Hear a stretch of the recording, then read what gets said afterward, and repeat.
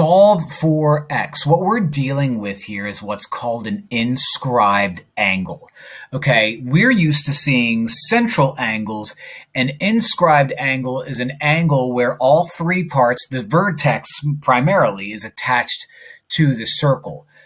Now, don't lose sleep. If I were to say A, B, C, the inscribed angle, okay, so the measure of angle ABC is going to be half of the intercepted arc, half of AC. So if AC was like, I don't know, 60, you would be 30, okay? So the way I'm going to view this is this guy, this inscribed angle is going to be half of 192. So I made that really big. Now I have to get rid of it. I'm going to set up the equation 31x plus 3. 31x plus 3 is half of 192.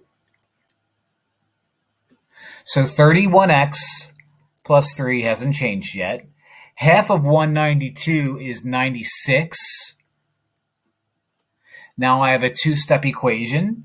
Minus 3, cross you out. 31x equals 93.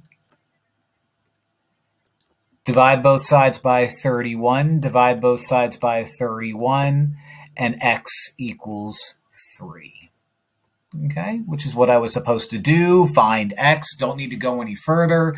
But if I wanted to check my work, I could do 31 times 3 is 93. 93 plus 3 is 96, which is half of 192, what I was trying to find in the first place. Fantastic.